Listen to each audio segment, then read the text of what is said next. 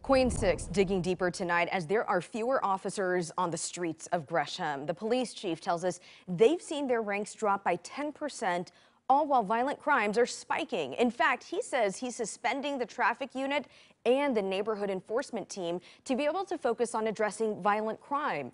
The president of the Gresham Police Officers Association says the decrease in officers has spread law enforcement thin, and he says a few more are leaving in the coming months.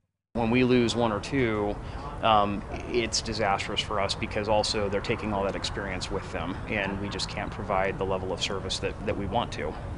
Add to this, Gresham has had 9 criminal homicides so far this year. That's tied for the most homicides they've had in a year this past decade.